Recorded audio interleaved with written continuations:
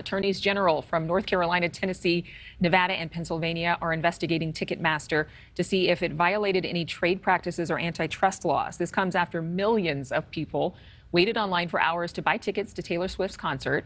Demand crashed the system. Swift says it's excruciating for her to just watch mistakes happen with no recourse.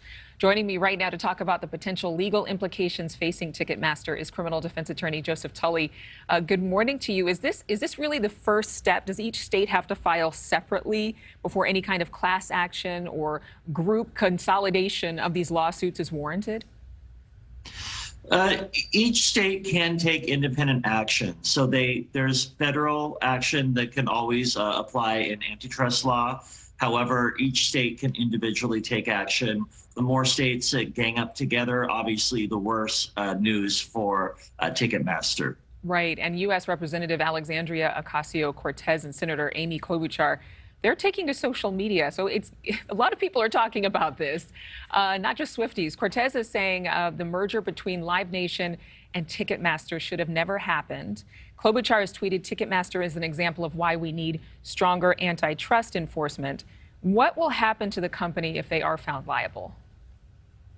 So there's civil liability and criminal liability. At this point, usually criminal liability comes when companies try to rig prices, allocate markets, rig bids, things like that. I don't see that here. I see what's happening here is that Ticketmaster is accused of being a monopoly that doesn't care about serving its fan base. So I see civil action could be taken against them, and they could be broken up in the future. The New York Times reporting the Department of Justice is now launching an investigation. What would that mean for Ticketmaster?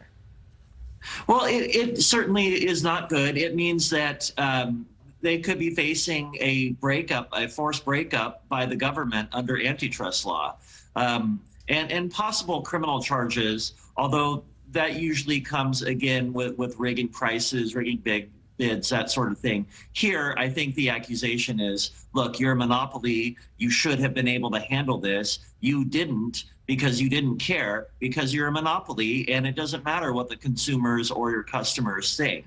So I think the civil action is a little bit more on point than the criminal action at this point, but I think all bets are off the table, and Ticketmaster should be prepared for anything.